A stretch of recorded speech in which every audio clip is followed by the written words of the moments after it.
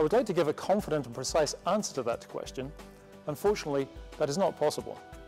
One problem is that it is simply impossible to precisely forecast the development of the technologies and medical advances required to repair and revive cryopreserved patients.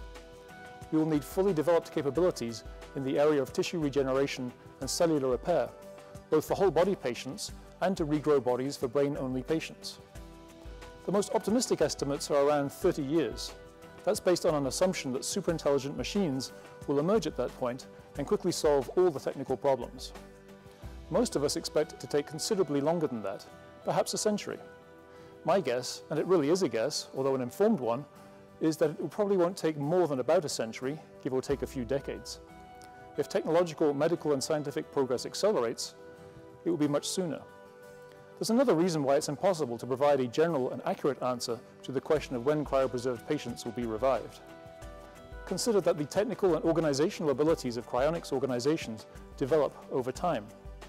Assuming that Alcor keeps improving, then on average, patients cryopreserved later will be in better condition than earlier patients.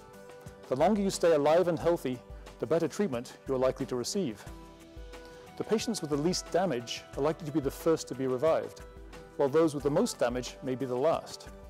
Or, as it's sometimes summarized, first in, last out. Last in, first out.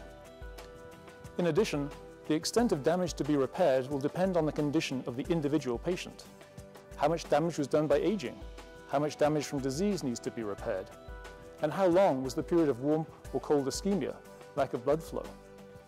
Apart from the direct damage involved, these factors can also affect the quality of the cryopreservation, since it can affect our ability to perfuse the brain.